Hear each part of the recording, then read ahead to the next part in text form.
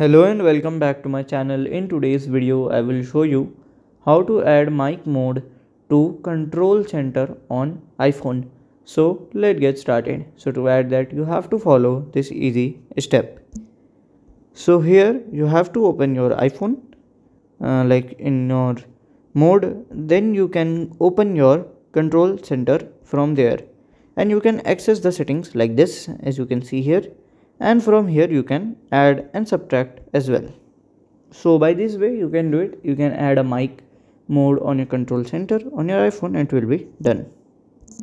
So this is how to add a mic mode to control center on iPhone, and if you have any questions related to this video you can let me know in my comment section. And if you find this video helpful, make sure you like, subscribe and share the video.